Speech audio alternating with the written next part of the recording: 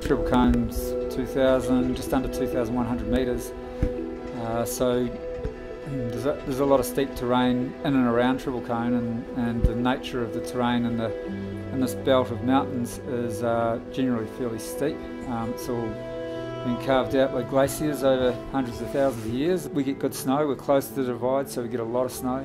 We've got over 350 avalanche paths, which on a big storm day everyone needs to be checked. So yeah, a lot of terrain to get through, and we want to make sure that when the mum and dad jump on the slopes with their kids that they're going to be safe, so it's pretty important we don't miss anything.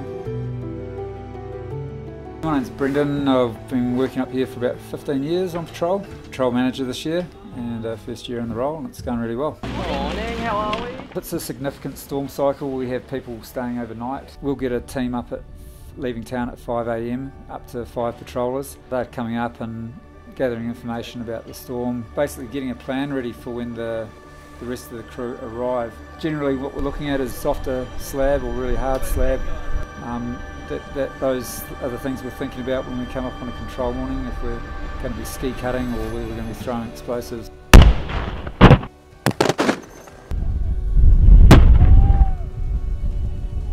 My name is Jess, and I'm from the North Island, and I have been patrolling. This is my first season patrolling at TC. The terrain's absolutely amazing. I definitely don't get sick of the sunrises here.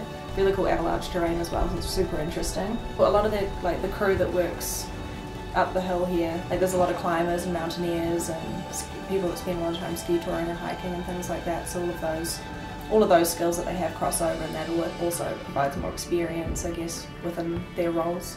There is a lot of work that goes into getting a mountain running, and the thing about patrol is you kind of get to be involved with all of that, which is really cool. Patrolling is such a sweet job, I love it. It's so cool.